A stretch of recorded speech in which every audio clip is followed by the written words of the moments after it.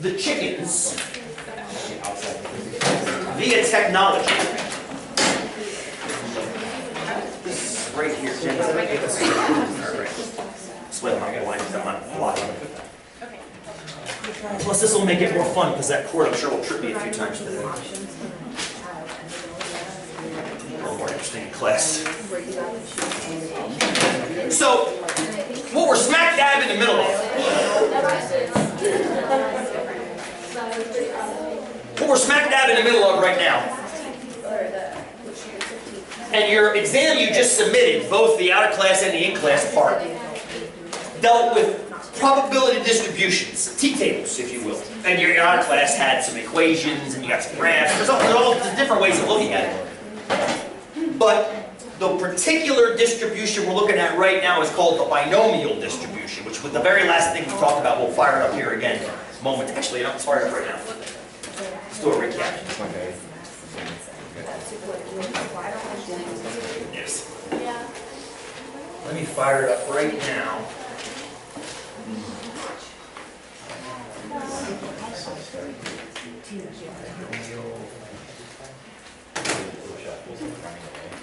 All right, so we had, there we go. This is the last thing we kind of wrapped up on Thursday of last week. You probably forgot that already, that's okay. That's why I link the PowerPoints to the schedule page so you can get to them. Binomial random variables, binomial probabilities are a very specific kind of random variable, very specific kind. Why are they called binomial?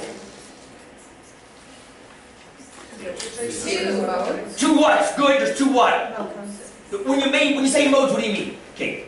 There's well, actually, they're going to be singular. Are they? Believe it or not. And we'll come back to that momentarily. There's two mostesses. What are there two of?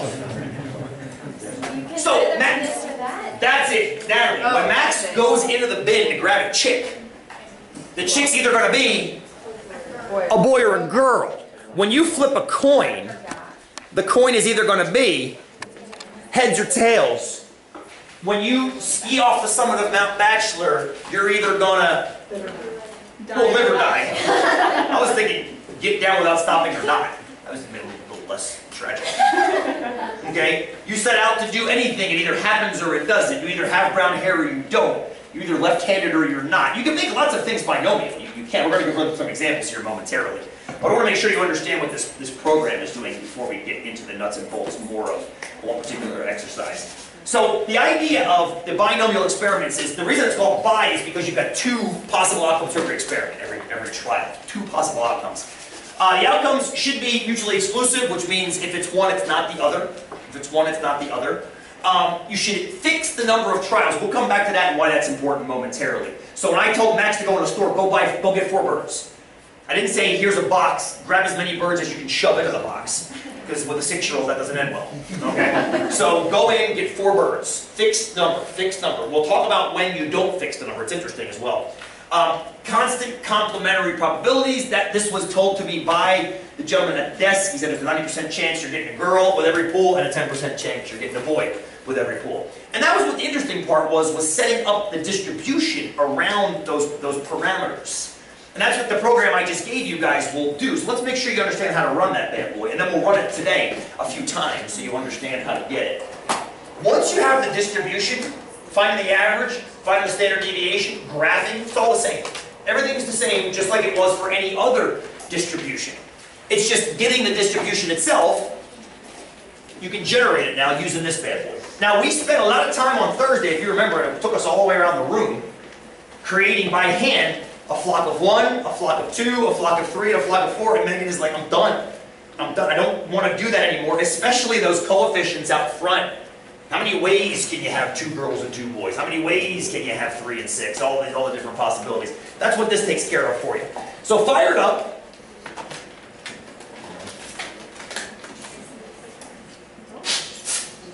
1986, baby. Right here. Technology. There we go. Press the PRGM button. I couldn't put this in your stat menu. I don't know how to do that. So I made a program instead. Now, chances are you only have 4 things in. I'm guessing you only have 5 things in your program list because I gave you 5, and if you didn't have anything else, Go find the one that's called dist fill. Dist fill is your friend. I know, really. So grab dist fill and then press enter to run it. What was I supposed to hit first? Program PRGM right under stat. Oh, shit. And then hit enter? Hit enter and it'll start it. And the first thing it asks you is, what's the smallest value of x? So in your mind, you have to know what the t-table is going to look like already. So you know if we're building my flock with 4 girls, or 4 birds, what's the smallest number of girls I can have? 0. I might not have any. 0 is the smallest. Perfect. 0 is the smallest. What's the largest? And then, then press enter. Yes, exactly. Then press enter to kind of enter that in. Largest number of girls I can have? 4. Press enter again. Okay. Now, this is the option. You've got some choices here. Most of the time, you're just going to use the binomial option, that's because we're doing chicks, either a boy or a girl or a boy. And then it's S for the probability. And this is where you have to get that percentage given to you. And this was, in my case, the gentleman at the desk who said, what's the chance of a girl? 90%, 0.9. Make sure you enter as a decimal, otherwise the TI gets upset. Okay? Press enter. Now it's kind of boring, like, oh, it's done. Yay, very on to 86. But this isn't where the interesting stuff is. The interesting stuff is in your stat editor. Press stat edit, there's your distribution now. That's what took us, 15 minutes on Thursday to create. There it is done for you. So now you know what's the chance of getting no girls, 2 girls, all girls. Everything's right there. And that's beautiful. And that's beautiful. Because now you don't have to go through the kind of annoyance of drawing out that right-hand probability column that's right there in L2 for you. Is that fair? Ish. Now why this is useful is it helps you answer questions more rapidly. For example, I was teaching this lesson last spring in the library. And I'm loud, we all know that. And I had doors open in the library, which is a terrible idea. I had to be in a library, first of all. And Mike Smith, I'm not sure if you guys know Mike, I got a picture, let me show you. Great dude. Great dude. He used to work down in the advising center. He said, you know Mike? Is that what he really looks like? That's him. Oh, okay. That's Mike. Yeah, that's Mike. Like, some random guy. Well, he's down in the basement library. You know Vickery Bibles? Works down at the Cap Center of Vickery. He was sitting in for Vickery when she was on sabbatical. So I think he's probably working back at college, etc. Anyway, he keeps chickens too. And he heard me doing my spiel about the chicken flock. And he walked in, he's like, you know what, I got something to say about that. I'm like, oh, it's cool. And I think this picture, is this from his flock? No. He had a fairly large flock of birds. I think he had something like 7 or 8 birds. And he's like, I went to the store and I bought, let's say it's 7. I bought 7 chicks, and I brought them home, and they grew up, and I got a rooster. Now I'm pissed because now I only have 6 chickens. I was like, okay. And he's like, well, should I be pissed? I'm like, I don't know. What are you pissed about? He's like, because I want eggs. I'm like, well, that's a good reason to be pissed. I was like, well, what do you want to do? Like, what aim do you want by being upset about, having six girls and a boy? He's like, well, I want my money back. I'm like, okay, there you go. Want a refund of some kind, whether it's a financial one or whether it's a free chick or something like that. I said, well, let's quantify. Should you be upset about having 6 girls and a boy if you bought 7 chicks? We can now answer this question, can't we? We can. Let's answer it. Turn that off. Grab your program. Tell me how to answer this question. Help me. Use technology to answer this question. To tell whether or not Mike should go back and demand some. Well, Katie? should we go back into the program? And I think so, yes. I think program, dist fill, again, yes. Dist fill. Enter. Enter. Smallest x? 0. Because he might not get any girls. He'd be really upset then. Largest 7. And the largest is going to be 7, yes? That's the ideal. If you're buying chickens for eggs, you want to get 7 girls out of 7, obviously, because you get the most eggs that way. It's binomial again. Enter. Good or 1. Good, very good. It's still 0.9. It's still 0.9, assuming he bought his from the same store I got mine, so it's still 0.9. That kind of rhymed for Dr. Susie. And it says done, which is fantastic. What should we do now? Stat edit. Stat edit. Okay, there we go. Now you can't see 7 yet. We'll scroll down to that in a second. But that's what happened to Mike right there. And that's, Oh, you can't see this there's one. only a 37% chance you should have. Hang on. Let's That's what happened to Mike right there. This is his situation. So what would the chance of getting all girls be? 48. Good. 47. There it is. 48%. There it is. So this is what he wanted.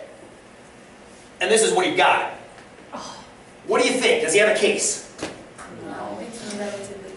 It's almost 50-50. It's actually a little bit against getting all girls, if you think about it. There's about a 48% chance you're going to get all girls. That's almost a coin flip, yeah? That's basically saying 50-50, you're either going to get all girls or you're not going to get all girls. Right? That's the point. Is this the most likely outcome? Yes, clearly the most likely outcome. Definitely the most likely outcome. But this one's not horribly unlikely. That's the problem. That's the problem. And that's why I told him, like, dude, you don't have much of a complaint, really. I mean, 90% likelihood means 90% likelihood. What you might want to do is find a breeder that can guarantee a higher rate of sexing. Which, interestingly enough, one of the students in my class yesterday said her grandma gets chickens that are sexed 98% correctly. Now, let's suppose Mike got his chicks from that breeder with 98% effectiveness, but he still got 6 girls and a boy. Right? Still got 6 girls and a boy. So I'm going to run the program again. Still 0 to 7. That didn't change, right? Because we still have, we're buying 7 birds. You can get up to 7 girls. You can have down to no girls. It's binomial again. But her grandma, apparently, whatever breeder it is, was 98% effective at sexing female chicks. So now when Max goes in there and grabs a bird, it's not 90-10, it's 98-2. Fair enough? Okay? Done? Mm-hmm. What do we think now? What do we think now? It's no longer almost 50-50. It's almost 90-10, 85-15. Now, 12% is still fairly likely, but it's nowhere near as close to this one as it was previously. And isn't that amazing? By picking up only 8 percentage points of accuracy. Now, the first thing I say, of course, is, and the first thing I said to that student was what? How do you know? How is she measuring the 98%? The same question I had for the guy at High Desert Metronome. How are you getting 90%? Is somebody actually counting all the ones that are going out and coming back in as males to get the 10%?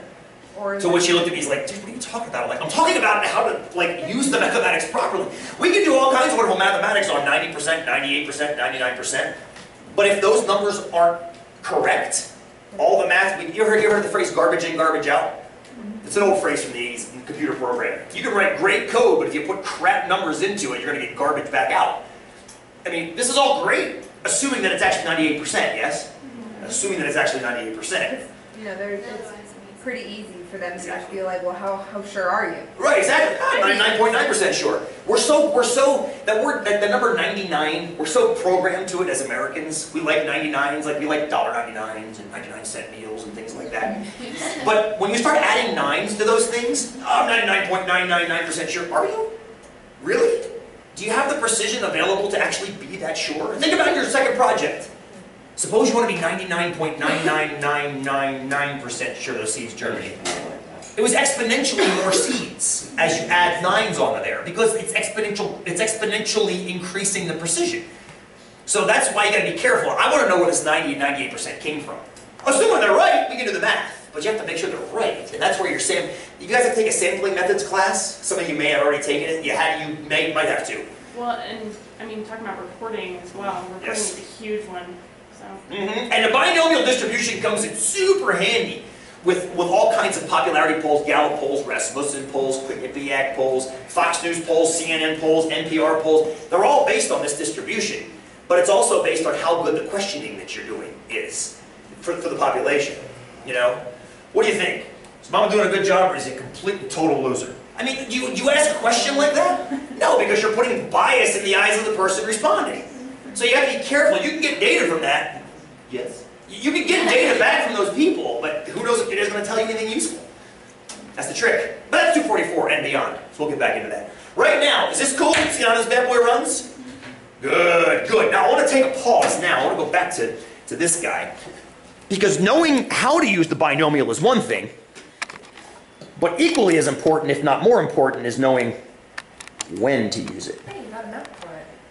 I did. I duct taped a little. The focus, it's got it. There, okay, it's trying to focus. It's had a focus issue recently. I don't know what's going on. I think I put a 3-year warranty on it. I'll take it back. What's that look? Mike Smith looks great. It does a lot of shaking after you touch it. Oh, that's got to be what it is, Scott. The fact that it's... Like I can watch it. There we go. But if I bounce it, it's trying to focus on that. So let's just do that. Thank you. I'm still glad with the 3-year warranty. Is it recording? Did I push go? REC or is it green on top? It's green on top. It's green on top. That means it's not recording. Thank you. I got you.